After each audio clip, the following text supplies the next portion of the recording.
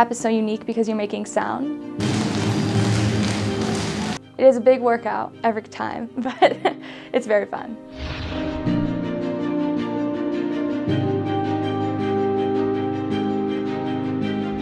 I'm able to be in these ensembles that are really personal and one-on-one. I was a little hesitant at first. But when I came and visited, I just fell in love with everything about the school. The faculty is knowledgeable and talented, but also supportive and kind.